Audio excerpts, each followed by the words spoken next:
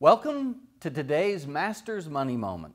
You know, the Bible has a lot to say about money and so on, and one of the things it talks about is debt.